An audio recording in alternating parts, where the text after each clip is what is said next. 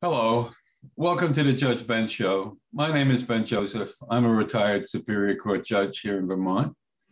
And this is a program in which I interview guests about legal issues and what's going on in the judicial system in our state. Today, my guest is Howard Vanbenthuysen, who is now also a retired Superior Court judge, having retired earlier this month. And I should say that I've known Howard for years, and he's a great friend, and he's been a great judge. I'm thanking him for coming on here today to talk about how things have gone and how things are going.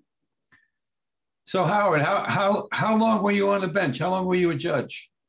Ben, I was on the bench for about 24 years. I was appointed by Howard Dean in 1997. Wow. Yeah. I was appointed by Howard Dean in 1998. You know? Yep. Yeah. He came right after me. Right after you. Yeah. Well, he was, after on my 10th anniversary, I sent him a long thank you note because it really, I thought it was a great job. So where did you work before you were appointed? Well, before I was on the bench, I was in private practice of law up in St. Albans for about 3 years. And before that, I had been Franklin County State's Attorney, as you know, for about 10 years. Yeah, and my wife was one of your workers. One of my best hires ever. I'm it was great. Yeah, that's no exaggeration. She was terrific. She was terrific, and she did nothing but. I remember there was a 3-year period where she was doing sex assault and domestic violence. Yeah, tough.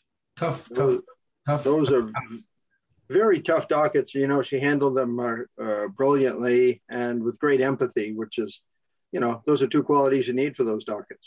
Yeah. Well, did you like being a judge? I love being a judge. I think it's the best job, but with all due respect to Chief Justice Reiber and his associates, I think trial judge is the best job in the state of Vermont. Well, I'm sure it was the best job I ever had. I really, to this day, I miss it. You know, well, you know, 24 years, boy, you paid your dues. You really did. Thank you. Thank you.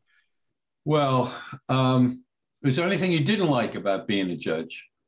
Well, you know, Ben, after a while, as you know, the traveling gets to you because all of Vermont's trial judges rotate almost on an annual basis. Most of us travel at least an hour. Sometimes, as you know, it's an hour and a half or more one way to get to your duty station, your court. And frankly, in the last few years, I began to tire of 2 hours a day in the car. I mean, VPR is entertaining, but 10 hours a day or 10 hours a week might be a little overtime. I remember one of my first assignments was I was living in North Hero, and I was assigned to Rutland. So some of that was I was staying in a motel during most of the week, and it was hard. That was tough.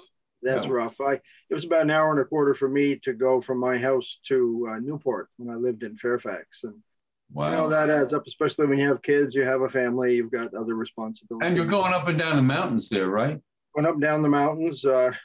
Judge Rangel's doing that. I believe now he goes over the mountain to Newport from Georgia. Wow.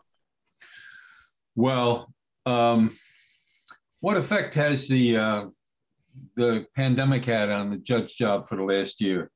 Well, you know, just as in every walk of life, really, the pandemic has radically changed the nature of the job.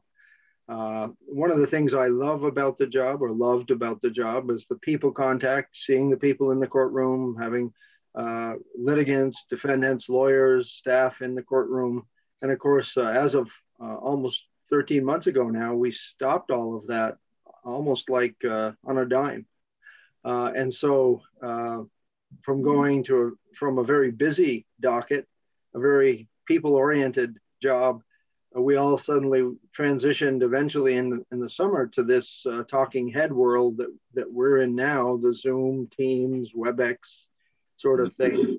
And it loses a lot, I'm afraid, when you're having to talk to people through a screen like this, especially when people are having the worst day of their lives, you know, having a divorce, having a case in juvenile court involving one of their children, being involved in a relief from abuse matter, being a witness or a defendant in a criminal matter. One of the things I think Vermont judges do well is the people aspect of managing their jobs. Well, were you active in all three divisions of the Superior Court? I was, yeah. Over the 24 years, I've sat in every division of the court. I've sat from Essex County over to Grand Isle and all of the counties in between. I've been down to Barrie a few times, and so I've been all over the northern half of the state, sitting in all of the divisions, which is one of the things I think you may remember fondly about the job, which is the variety that you get. Absolutely. It really is. That was the best job I ever had. The variety of the work and the responsibility, frankly, that you had to. You know, Ben, a lot of states have judges who are elected, and they're elected into one docket. And so they spend their whole career in one docket, in one division, and their career is defined by how many times they can be reelected. In Vermont, every trial judges, with the exception of our two environmental judges, every judge is presumed to be able to sit with equal fairness and effectiveness in all the divisions, whether it's civil, criminal, family, juvenile, appeals from lower courts like the probate courts. And, you know, over the years, we've all developed our favorite dockets, right? But nevertheless, in any given year, any one of Vermont's superior judges could be assigned to a different docket in a different county, and that happens. It's part of our rotation. Well, I gather for the last year you haven't done any jury trials. No, we haven't, and that's another thing that I miss very much. We stopped doing jury trials, you know, in the month preceding the pandemic really taking root in Vermont and across the country. And the Supreme Court and a committee or two of the Supreme Court have been really trying hard to figure out how we do jury trials in a pandemic environment with social distancing, mask requirements, plexiglass partitions in the courtrooms. If you saw the recent Chauvin trial out in the Midwest, the jurors were all seated 6 feet apart. There was plexiglass around the witnesses and around the judge and so forth. But in Vermont, we don't have very many courtrooms that are big enough to allow. I was going to say, yeah, no. So you need an auditorium. Well, do you miss doing the jury trials, Howard? I do. Yeah, that's one of the things I always enjoyed. That's really the hallmark of our criminal justice system, is allowing, in Vermont, I think, a real jury of your peers to decide whether the state has proven its case. And the judge, of course, is the umpire to make sure that everything's done fairly to everyone, the defendant, the victims, the public, make sure the lawyers are following the rules. And yeah, I do miss the jury work. And I'm hoping that as a senior judge, I'll get to do some of that as we try to come to grips with a very, very large backlog. Well, yeah, that's going to really be a challenge. And I think, well, I just don't know how that's going to turn out. I just hope the legislature provides the resources that will be necessary to do that. Well, I know that there are discussions underway between the court administrator and the Supreme Court with the legislature about this, because the legislature is, as we all are, concerned about the backlogs, particularly of criminal cases, and specifically criminal cases in which a defendant may be being held awaiting trial. And in Franklin County, when I left at the end of March and retired, I actually left April 2nd, there are about 1,200 cases, criminal cases, awaiting trial. And only a fraction of those, of course, were folks who were being held, probably 1/3 of 1%, something like that. But not very many, but still very important cases to the victims and to the defendant, certainly, and to the people of the state, to get those done as soon as we can. Well, I think those delays inevitably hurt the state. I think delays in getting a case to trial is really hurtful. Yeah. Witnesses move, their recollections fade over time. Yes, I think that's a true statement. On the other hand, if you're waiting in jail for your trial, you probably want it to go forward as soon as you can.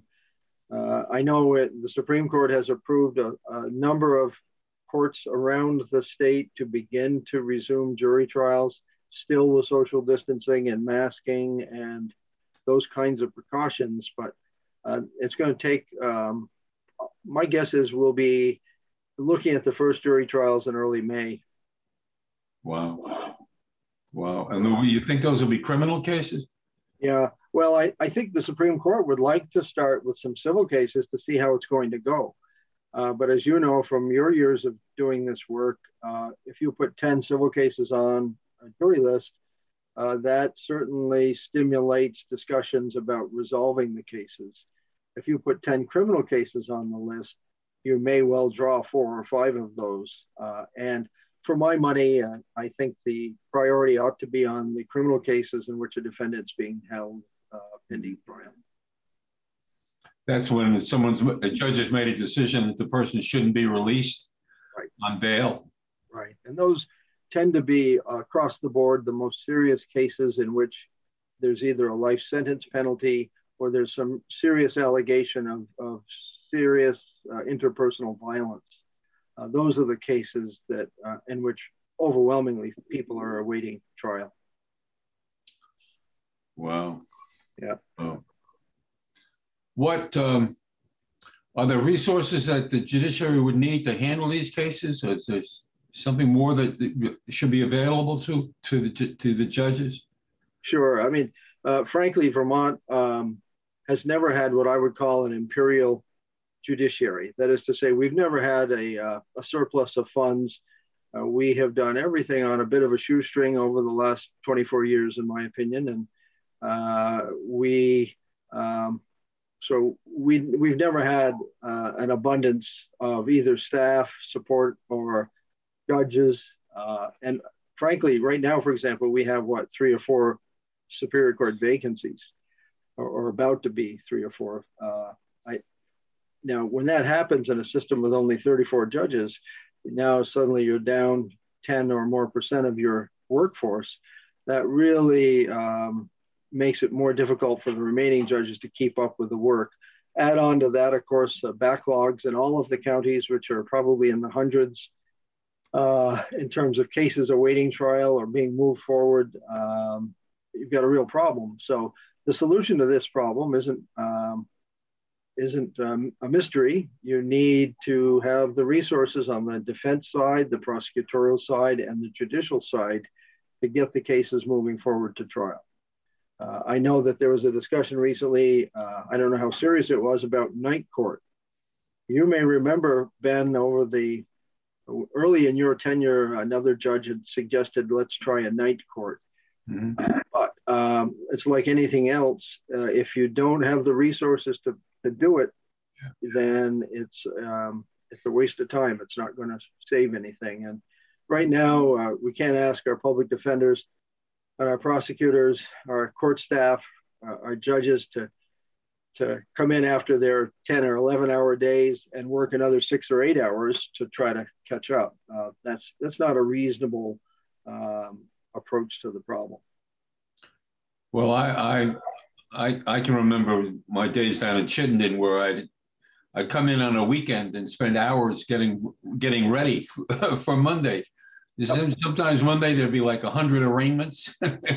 You know, you have to spend a heck of a lot of time going through the files so you know what you're going to be faced with when the court opens. It's difficult. Yeah, I mean, I remember bringing home boxes of work on a Friday to do on a Sunday to get ready for the following Monday.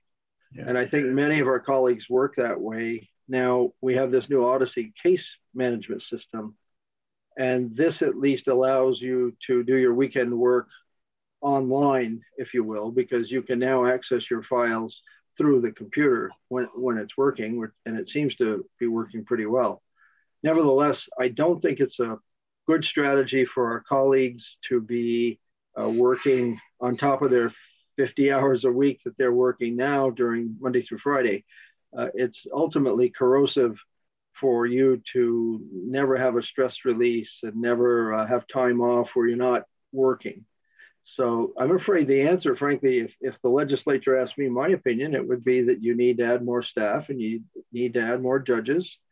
You need to look at the public defense system, and you need to look at the prosecutorial system, the state's attorneys. And if you do that honestly, and if you really want to move cases in a speedy way that's fair to everyone, the victim, the public, and the defendant, you have to spend more money than we're spending now. Well, that was one of my favorite expressions in Philadelphia was money talks. Money talks. Yeah.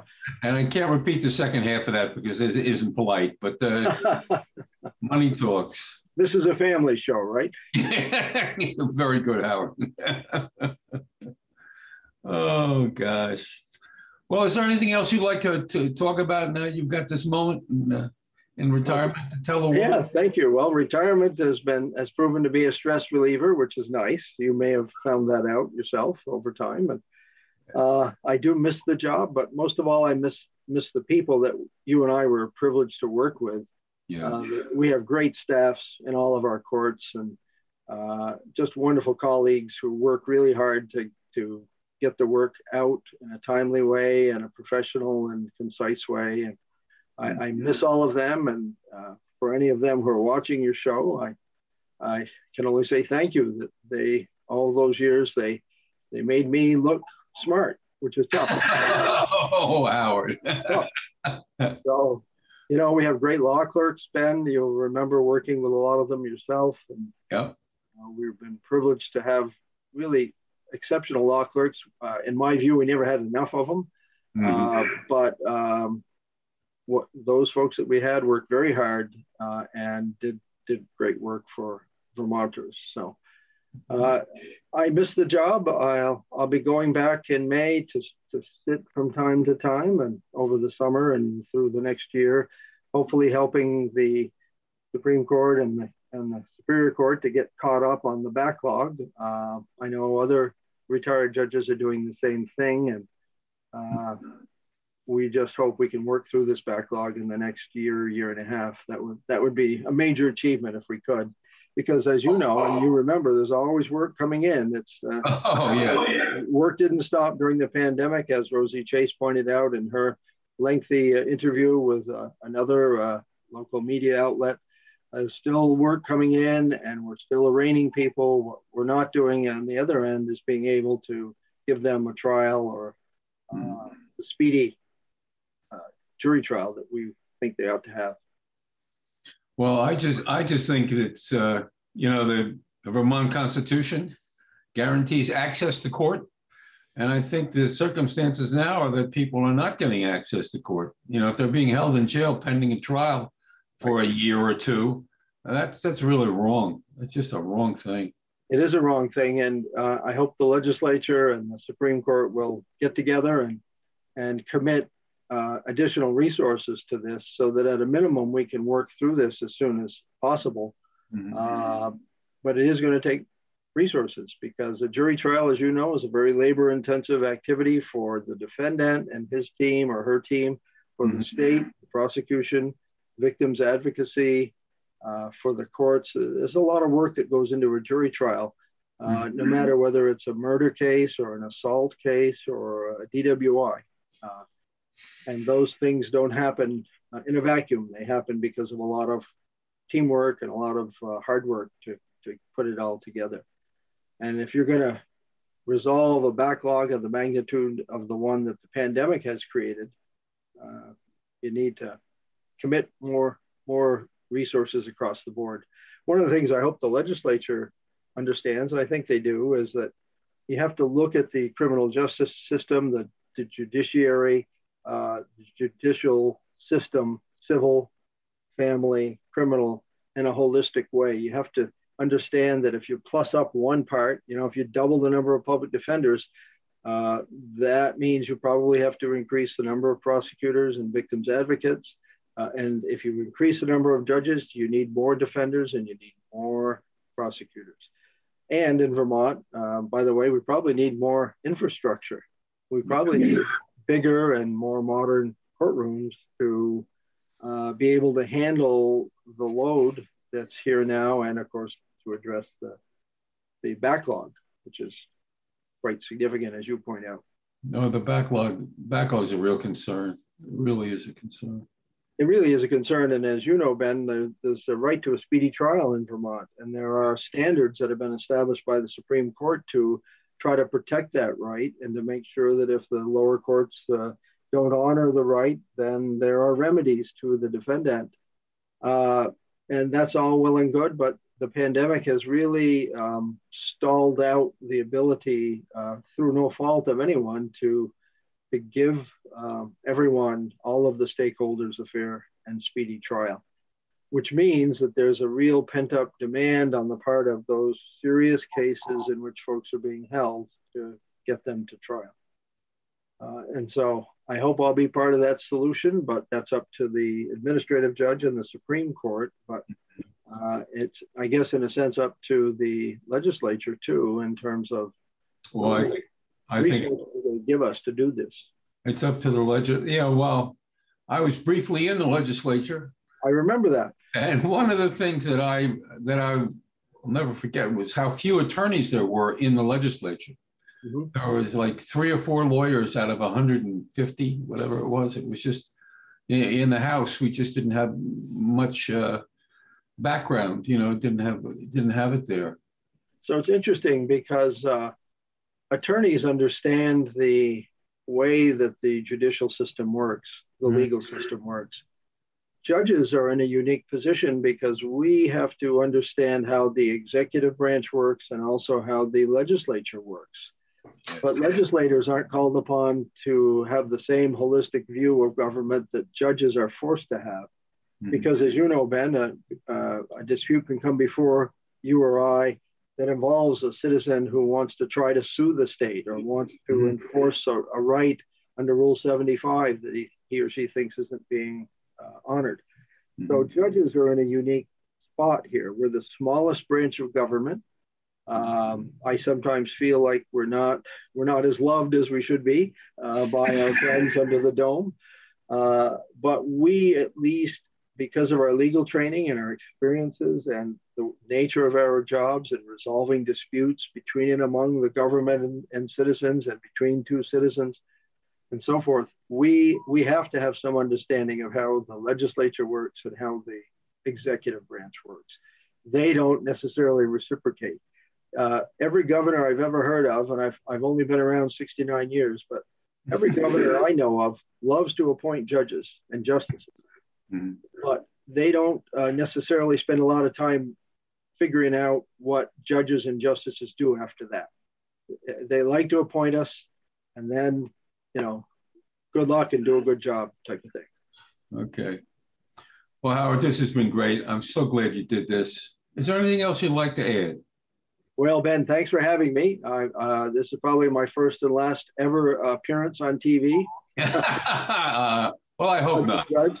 I hope your listeners understand that as a rule, and I think it's a good rule, Vermont judges and I think any appointed judges really make an effort not to be in the spotlight, not to be making public comment on anything, not to be on TV. We don't have to be elected. We have to be reviewed every 6 years by the legislature, which can be a trying experience, but it's also can be a humbling and clarifying experience, as you know. But I think an appointed judiciary is a much truer way to make sure that justice is done in your court system. We're not looking at a billboard that says elect Ben Joseph, judge, he'll put everyone in jail, that sort of thing that you get in the 35 or 40 states where judges are. Yeah, and that's a very good point. It's a very good point. Well, Howard, hopefully we'll get to do this again someday. And I would be honored to be interviewed by Judge Ben anytime. Okay. I've been waiting for the zinger questions, but fortunately I haven't had any yet. You've zinged them all, pal. You did a great job. Thank you very much. Thank you, Ben, for having me. Thank you, Aidan, for the technical work. And I hope to be seeing you all again soon. Good. So long. Bye-bye.